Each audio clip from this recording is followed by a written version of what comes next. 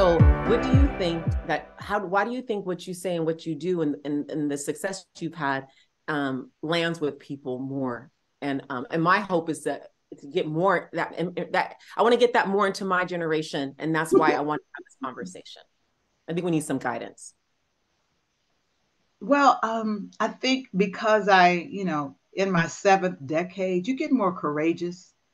You've been through enough stuff. You've seen enough foolishness. You've seen where you wasted time, you wasted money. You see where you've given your power to people and systems. You've seen what worked and didn't work, and you don't want to waste time. You want to be able to help people avoid some of the things that your stumbling blocks, but at the same time, you know that some of those stumbling blocks, as I said, are the greatest teachers. I'm at a point in my life, Melinda, where I don't own anybody. I don't own anything. I am I am constantly realizing that everything and everyone is nothing but my teacher. Even my husband, my son, my grandson, my siblings, those that are part of what I do with Women on the Grow. You would like people to stay. You would like people to love you. You would like people to uplift you. You would like people to do everything, you want. But when you realize that people, their job is to find out who they are and what their purpose is. And it may not include you. It may be different than you. And when you learn to honor yourself and accept yourself, I accept who I am. There were times I didn't like myself, and there's still sometimes, I'll look at a video and say, oh, look at that. But I'm doing so much better because it's like, Jewel, that's you. Accept who you are, love who you are. And the more I love myself and all the flaws, because no diamond is perfect, every diamond has a flaw. So I know I've got them, but I don't focus on the flaws. I focus on the radiance, the light that is coming through me. And that light that is coming through me only came through me because of all the polishing and the fire. Mm, mm, And so as you get older, you realize you have less judgment and you're more embracing of people. And I think everybody wants to be loved, everybody wants to be seen, everybody wants to be heard. And when you do that for yourself and you listen to yourself and you see yourself and you honor yourself instead of focusing, I didn't do that and I should have did that, and you're focusing on your regrets, and you're going to the cemetery of disappointments and you're watching the PowerPoint of your mistakes, you are going to reflect judgment onto other people. mm, mm.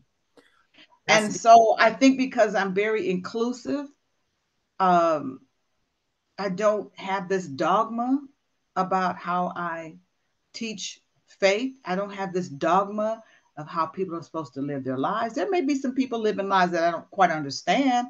I don't resonate with it, but I'm not going to judge it. You see, it's like I want to learn.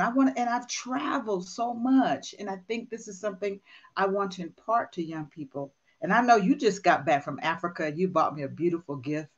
Thank you so much for that.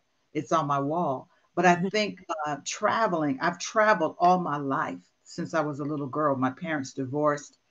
So I would, and my sisters, my two sisters, and I would travel on a plane every summer to DC from Compton, California. And then we would come home, and our bonus dad and my mom would take us camping. We Mm, had we had a globe in the home. We had encyclopedias, and we called our bonus dad Pops, and he said, "Be open to other people. Be open to other religions. Be open. Learn. Expand your mind." And that set a foundation for me that I think people can feel that I'm not judgmental. I want to learn, and everybody's my teacher. They may teach me what I don't want to do and how I don't want to show up, or they're teaching me, oh, you know what? I want to be like that. I want to do that. I want to have that. So they're teaching me through their example rather than being jealous, rather mm, than being competitive. mm. And since you asked that question, what I hear a lot, Melinda, Jewel, you're so transparent. So I share a lot of things about my life. I'm like, oh, I don't believe I just said that. So I think in my transparency, I'm vulnerable and people appreciate that. I'm not trying to paint this picture that my life is perfect. I'm not trying to paint a picture that I know everything. I am a teacher and I am a student. That the student piece is what I think makes you so approachable, that I can ask these questions without fear of offending or, Mm-hmm. and so, or not giving the proper reverence. I can show myself. And I think that's unique. I think that's unique to you. And I'm sure there's others, but I don't think it's the majority of people, Yeah. period. And so I think that's what makes you such a relevant and what relevant advisor, but also somebody that I can see myself, I want to grow into that. I'm So so honored that you would say that. I really am. It's like getting a report card. Like, okay, God, am I on track? Am I doing what is this? Am I on track with my assignment? Because I feel like I am on assignment, and it's not about the money. It's not about the fame. Would I like to make more money? Yes. Would I like to have a broader sense of visibility? Yes, I would like that. But my assignment was to be authentic, to be real.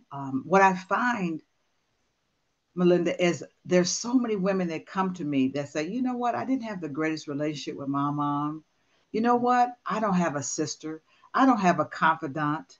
And mhm. sometimes I do get a little tired because I take so many distress calls, but I'm built for that. Mm, And I realize that people are missing connection. And when you are dealing with life isolated, it's very unhealthy for your mental health. And so when you say that to me, I just so appreciate that because I'm self driven. I've never had a teacher. I've never had a mentor. I've never, I just took a leap of faith for my corporate job and just picked up the microphone and started growing in front of my audiences. And wow. so when people give you a feedback that you made a difference, that you said something, that you gave them a pearl of wisdom, like, oh, good, because I stepped onto the stage at a time there weren't any women of color doing what I'm doing. Now Mm, they're everywhere. mhm. Yay, they're everywhere. But let me tell you, in the 80s, I don't know of any Black women that were doing what I was doing until I met Black women at the African American Women on Tour. So kudos to Maria Dowd. I was with that tour for 13 years. And there I met Dr. Maya Angelou, Iyanla Van Zant, Coretta Scott King, Susan Taylor, Queen Latifah. I mean, Alice Walker. I mean, I could go on and on. So that was like a classroom for me. And this little girl, this little chocolate girl from Compton, California, born in the Chocolate City, DC, dared to pick up a mic and say, you know what? I'm a motivational speaker. And I did it, and the doors began to open. The calls started coming in, and I went from being local to national to international.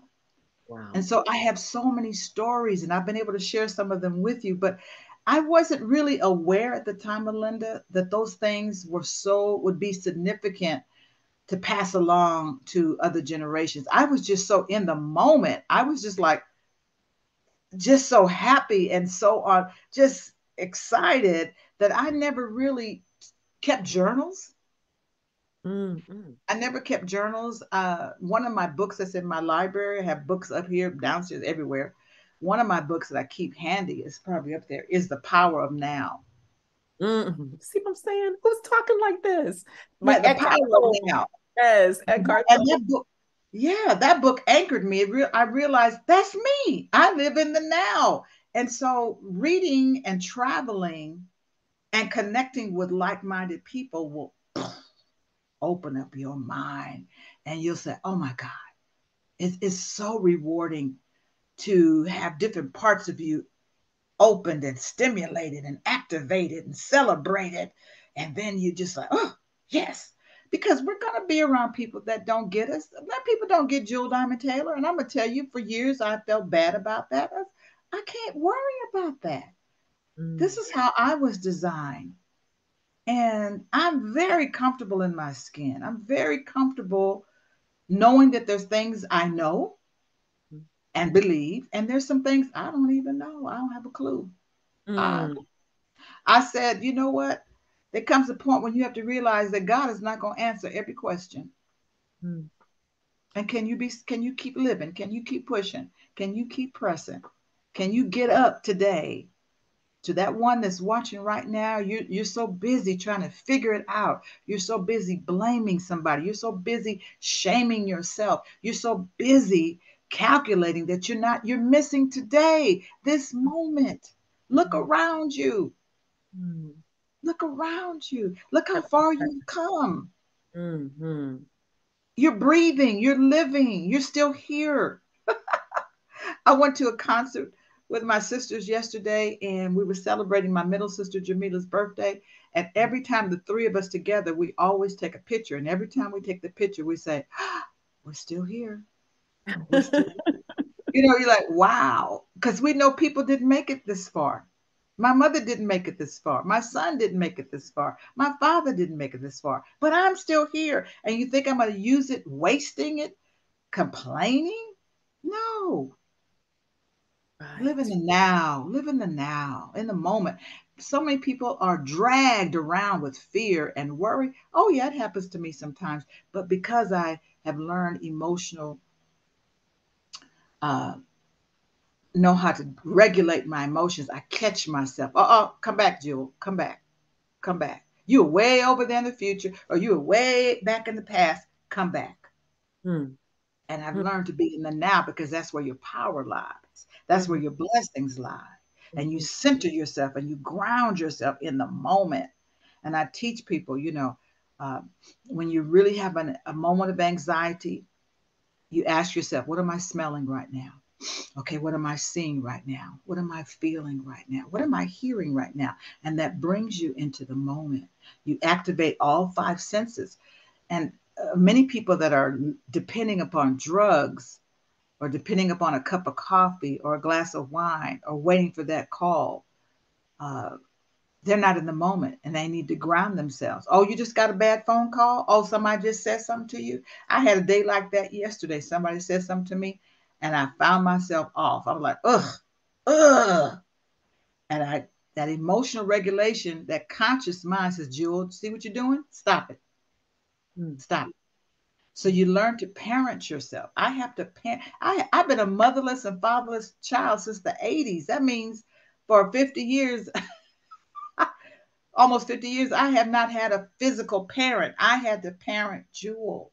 Drink mm. your water, get your rest, speak up, tell the truth, track your money, get up, exercise, handle your business. And you're still doing this. Is that something that is part of just who you are? I have three questions. Is that Mhm. part of who you are now? I mean, it definitely is, but is that something that you have to work at all the time? Because I think some people are like, I gotta do this for the rest of my life. Because I work in the healthcare field, people have to learn new behavior because Yeah. unfortunately they become sick, right? And they have to learn new behavior. So this is something I have to do for the rest of my life. And everything that I share with them is everything you just said. So it's not like, Mm. brand new science says that we got to do this to live longer. You actually are bringing up what science has said, but this is something you've known within yourself, and maybe you've heard it from your elders too. Well, you But see, when somebody says, do I have to do this the rest of my life? That's the child in them. I don't want to do it.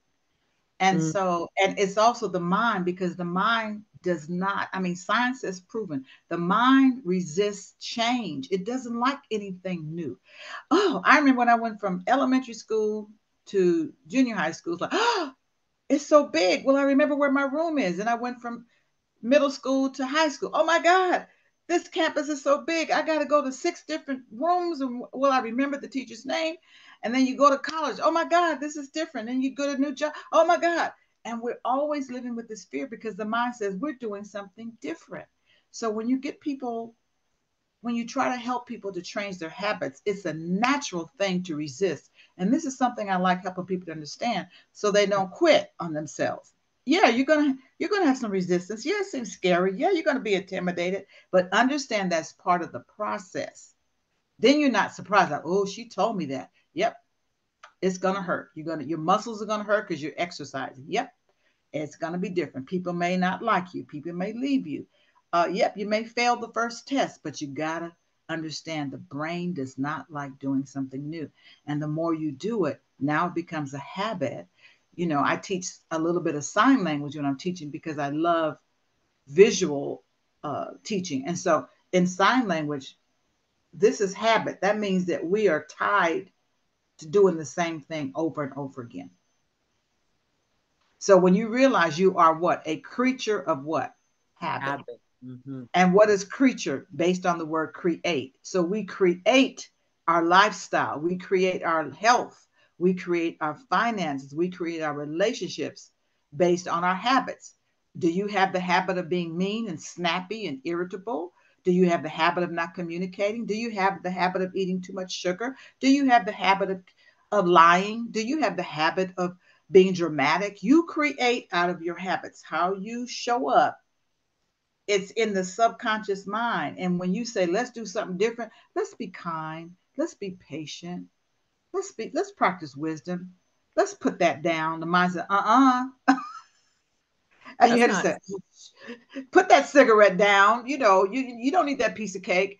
You just want to grab it because you are a creature of habit. So Mm. once you get the awareness and you say, if I do that, what is the consequence or what is the subsequence? What does subsequence mean? Okay. So if I keep eating sugar, sugar is my addiction. Mm-hmm. If I keep eating sugar, it's going to ruin my teeth. I could become diabetic. Uh, so I'm on this thing where I've reduced my sugar because I don't want the consequence. Okay. But if I change my habit and I drink more water, I eat whole fruits, I eat more salad, what's the subsequence? What a subsequence is what follows a behavior. So Mm. subsequently, because you change your habit, what follows? Weight loss, glowing skin, more energy. That's a Good. subsequence.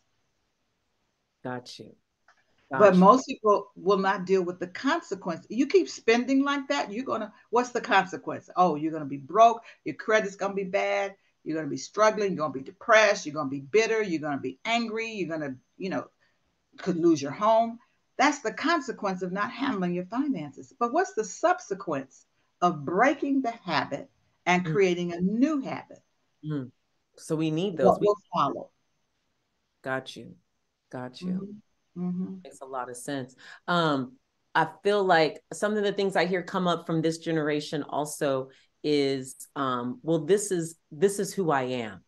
I want to, Mm-hmm. because people are being encouraged to be okay with who they are. And, I know that you've mentioned this in the past, but you've seen a lot of pendulum swinging. So, we're breaking some habits of our culture that are unhealthy to create, and we got to create new habits. But some of the things I'm hearing is like, well, if I'm having a bad day and I reacted this way, this is just who I am. And I have the right to share my feelings because we're learning also in this I generation know. to share feelings, right?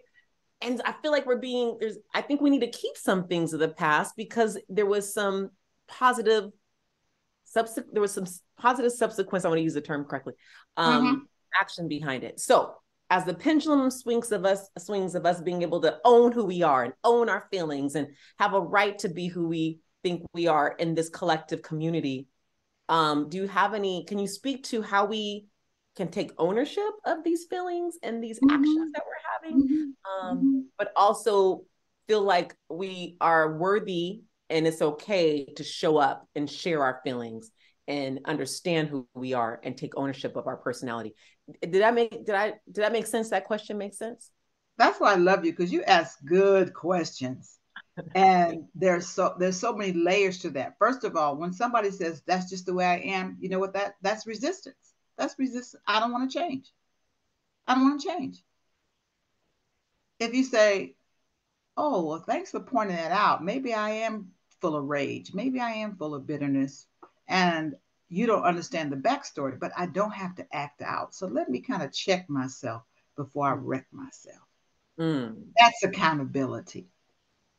Okay. So when I'm feeling things, yes, I have a right to say to Jewel, Oh, Jewel, right now you're sad. Oh, Jewel, you're bitter. Oh, Jewel, you're pissed off. Oh, Jewel, you feel left out. Okay, now, what are we going to do about that? Notice it. And what I say to myself, let it pass through. I'm not going to push it away. I'm going to let it pass through. I was having quite a day yesterday with all kind of emotions. I was like, let it pass through. If I deny it and suppress it, suppression leads to depression. Yeah, I'm feeling sad today. Yes, I'm feeling pissy today. Yes, I'm feeling used today. Yes, I'm feeling weary. That's a conversation with me. Okay. See? Okay.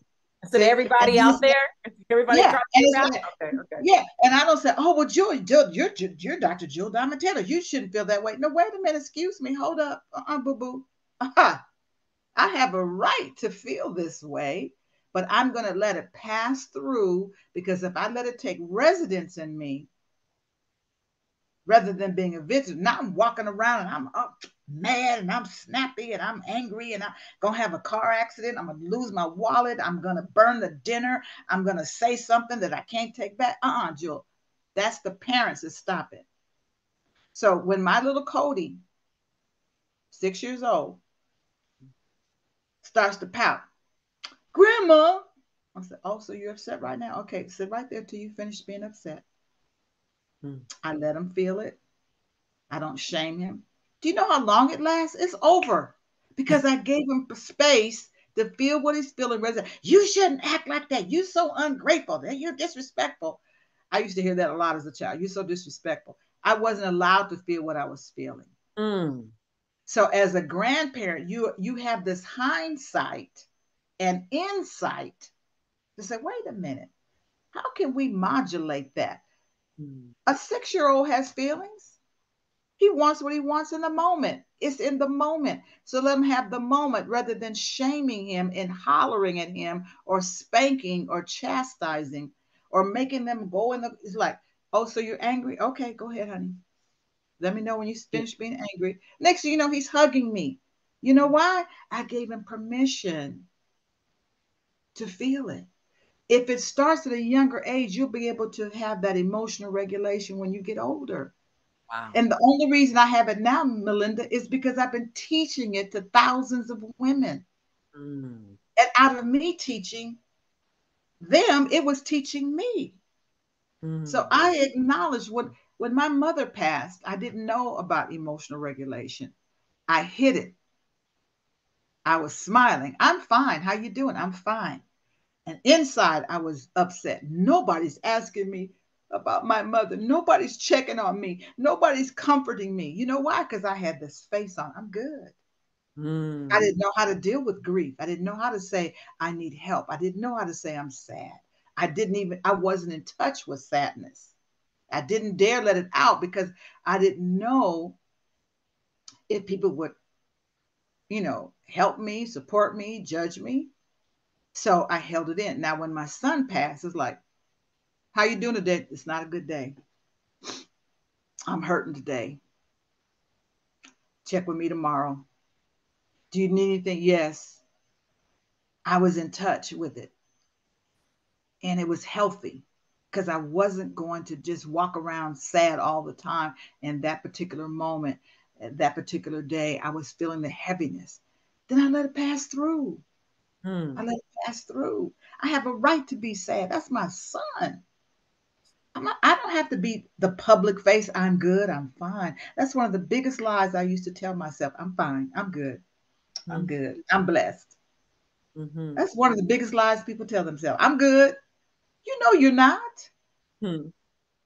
But you Mm. have to, it's through connection that we find a safe place to tell the truth without judgment. It's Mm. in connection, not in isolation. And so what happens, sometimes you chose the wrong person to connect with and they hurt you, they betrayed you, they weren't there for you. And so you tell yourself, oh, I'll never do that again. Mm. And then that pendulum swings all the way to isolation. Mm-hmm. I don't trust people. Uh, I'm good. I don't need nobody. You can't get through this life without people. You need people. People who need people are the luckiest people. And when I say need, I don't mean desperation and attachment. But what I'm saying, for your mental health, we need healthy connections with people that see us and are Yes. willing to listen to us. Yes.